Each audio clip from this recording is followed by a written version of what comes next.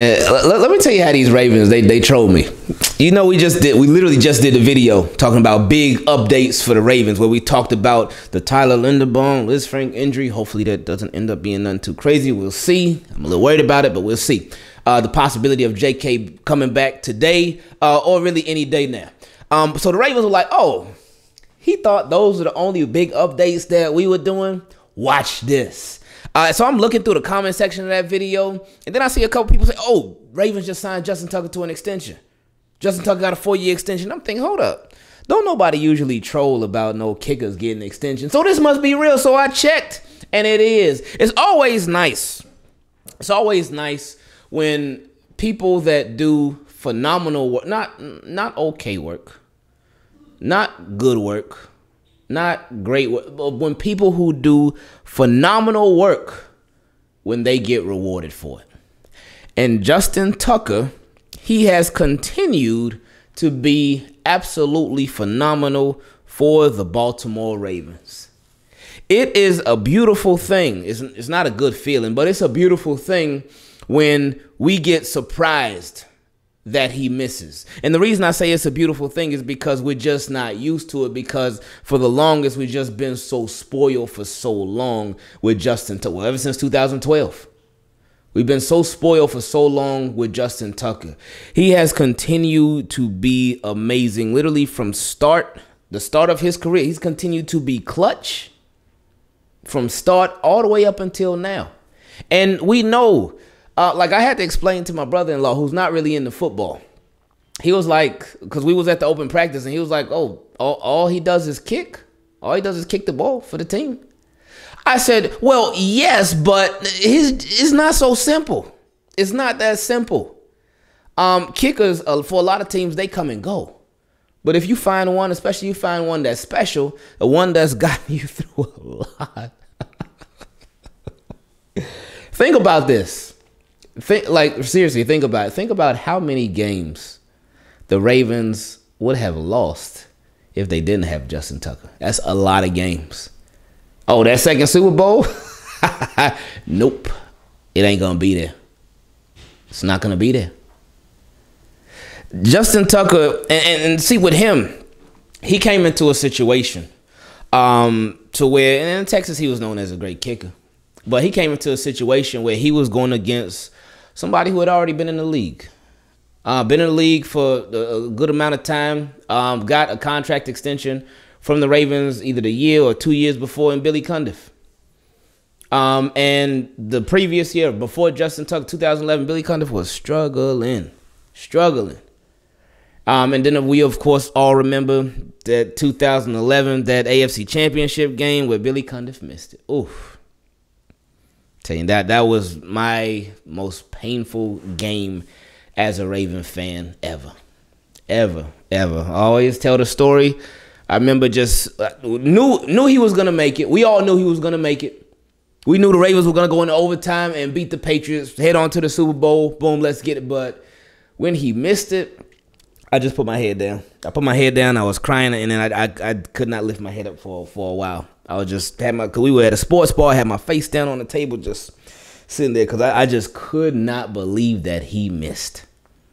Couldn't believe it. And then this Patriots fan, she ended up giving me a shot or something. She, oh, you get him shots. Like, okay, well, thank you. That didn't really help much, but anyway,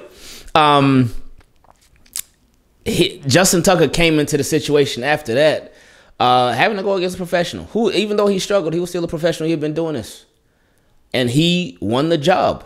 And I was a bit surprised because, you know, money talks. Money talks.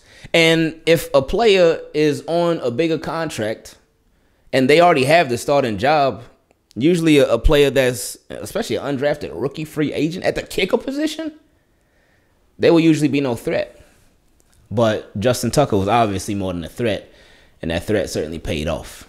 There have been some of his most memorable games for me, the Patriots game in 2012. Where it went over the crossbar. What else? The playoff game against the Broncos. That game-winning kick. Obviously the 66 yarder last year against the Lions. The other one against the Lions, was it 64 or 62? It was 60 something. The whole Matt Elam and Jimmy Smith lockdown Calvin Johnson game. Remember that? Remember y'all remember before when Matt Elam, he was talking all that trash? I remember thinking, oh, Matt Elam, I don't think you ought to do that. Don't talk that trash. But his teammates had his back. They were like, okay, go ahead, Matt Elam, do your thing. But anyway, this is well deserved. This is well deserved. I feel like he just got an extension like a couple years ago, though, right? I know he did. What year was that with? Because under Eric DeCosta too, he already got an extension under Eric DeCosta. So now I guess he's on the second one. Eric handed him that money, hey, and he deserves it. Now he's the highest paid kicker. Justin Tucker is the highest paid kicker in the league, rightfully so. Now Madden, on the other hand. How does this dude have 99 kick power? I think 99 accuracy too, and he's rated like a 90 or something like that. Madden is so weird. Anyway, shout out to Brian McFarland, Ravens salary cap, because that's the cap guy. He explains all the Ravens cap situations and whatnot. He said this 4-year extension will take Justin Tucker through the 2027 season.